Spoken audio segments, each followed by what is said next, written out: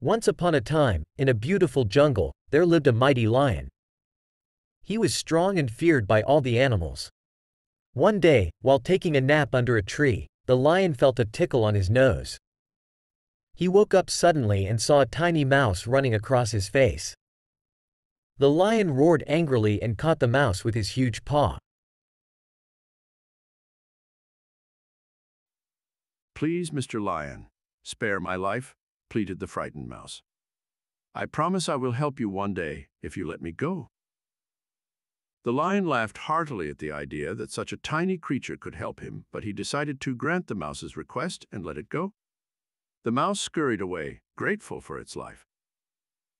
Sometime later, the lion was captured in a hunter's net.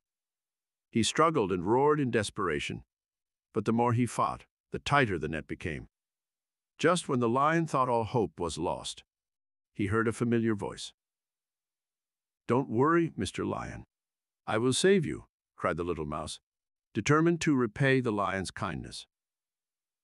The mouse began gnawing at the thick ropes of the net with its tiny teeth.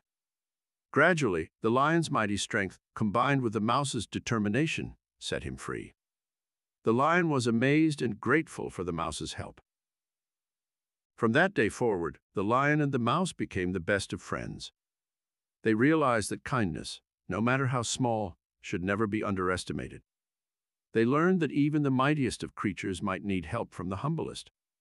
Together, they taught the other animals in the jungle the importance of kindness and friendship. The moral of the story is that no act of kindness, no matter how small, is ever wasted. We should treat everyone with respect and help others in need, regardless of their size or status.